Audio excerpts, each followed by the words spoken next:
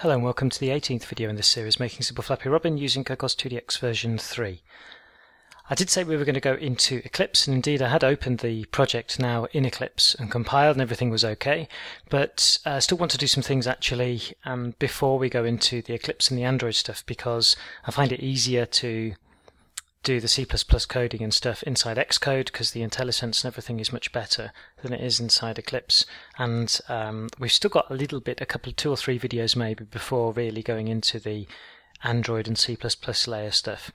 And also it allows me to run the application and show the changes much easier inside Xcode starting a window than trying to either run an emulator, which despite me having a brand new MacBook Pro here, that's a couple of months old, the emulator takes about 10 minutes to start up and doesn't really run anything. And of course the alternative I have is to then video the app running on my tablet, which makes the editing of the videos and things a lot more intensive. So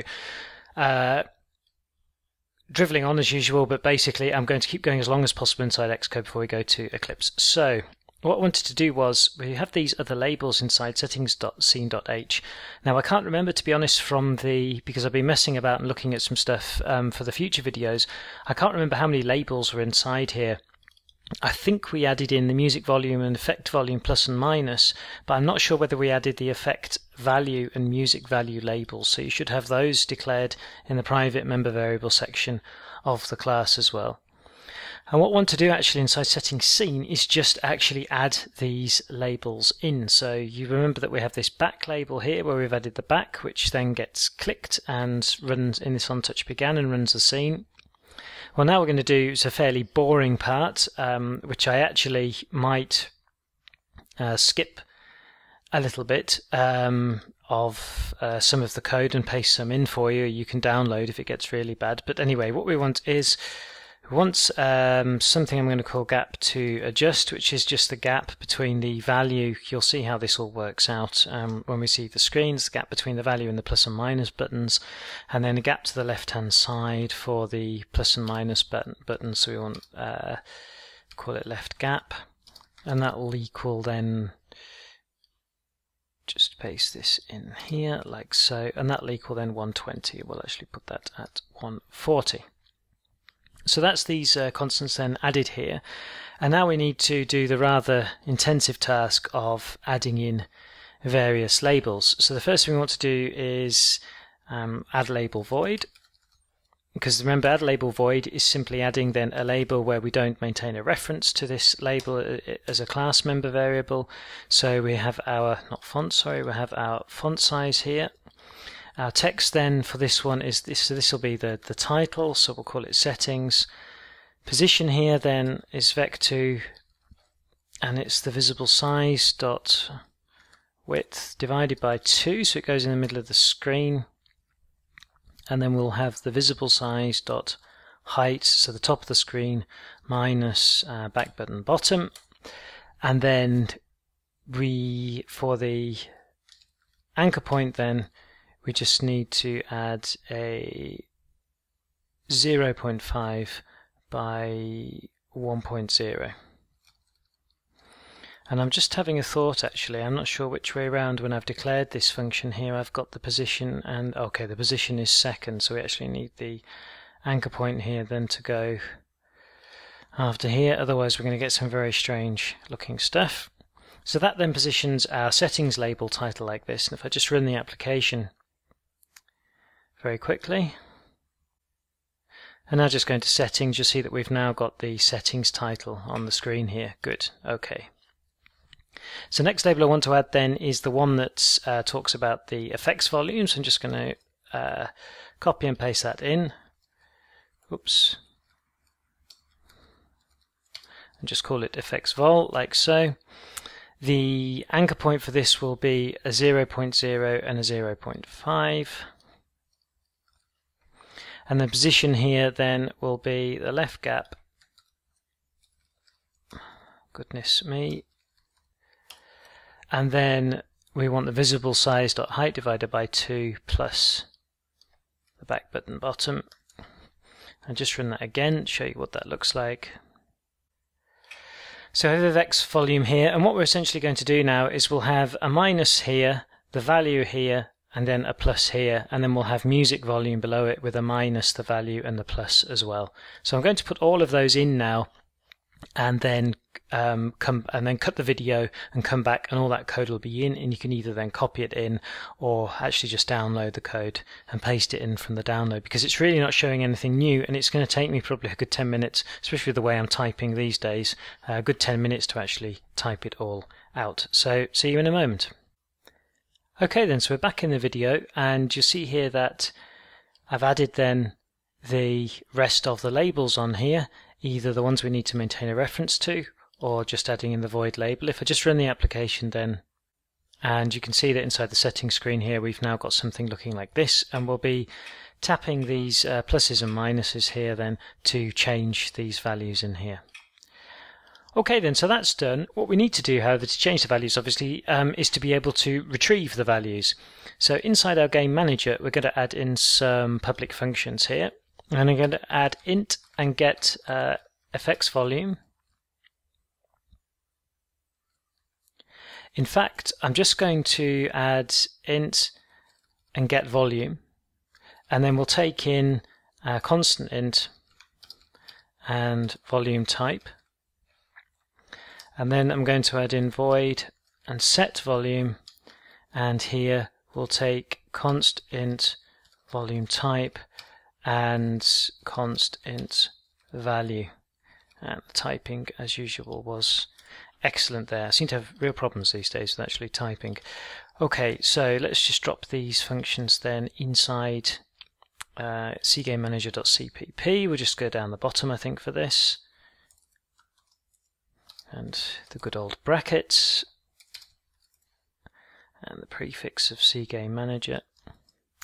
Now obviously for the type then, we'll go into constants.h, and down the bottom here then we'll just define k vol type effect and define k vol type music, just so we can keep the code down a little bit, slightly different to how I did it in the version 2 of this series, I think, having just decided it right now.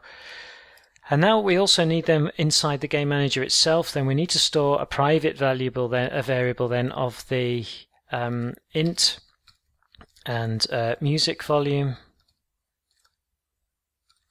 and the int and effects volume. And what we'll do actually is inside the initialization, so the late init, wherever it is, we'll set those for the moment to 5, wherever they are. I thought we had a late init somewhere inside here. Yes, here it is. So here we load everything up, and just for now we'll set the music equal to 5, and the indexing is broken again. Fantastic. Effects volume also equal to 5. I'll just check that that's correct there. Okay, so we set those values equal to 5 because I want to just pull those values out and at least show them on the settings screen in this video. So here we want to do then, we'll say if, and the volume. Okay, the indexing is completely gone here, so what I'm going to do, you won't see it, but I'm just going to build the application, cut the video. Okay, back. What's happened in the meantime, I've cut it out from the video, but Xcode has actually crashed 3 times. And has caused me much frustration and fist banging on the desk, but we seem to be back now, which is good.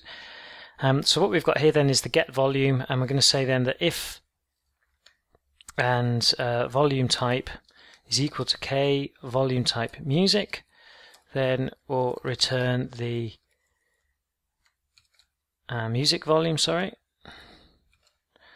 else, and we want an if here because we might want to add something in the future. K and volume type effects, then we'll return the effects volume like so. And here inside the set volume, similar thing. Set volume, if the volume type equals that, then the music volume equals the value, otherwise the effects volume equals the value, and obviously these returns make no sense here.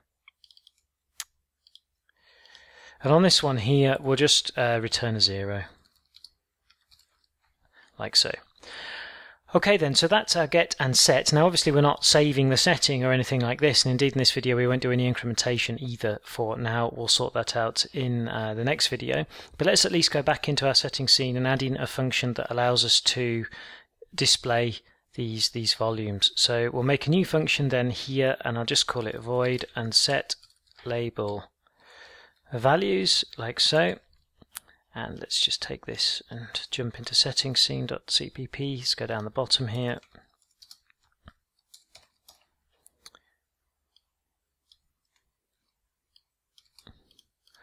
Okay, so now in the settings scenes, familiar stuff here now. I'm just going to put car value string.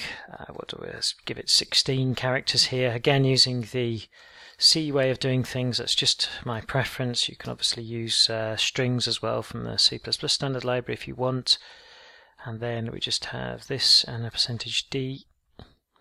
And now what we want to do is say C game manager instance, and then we can say get volume and k volume type music, and this will get us then the music volume. And now we can say then that the music value label set string,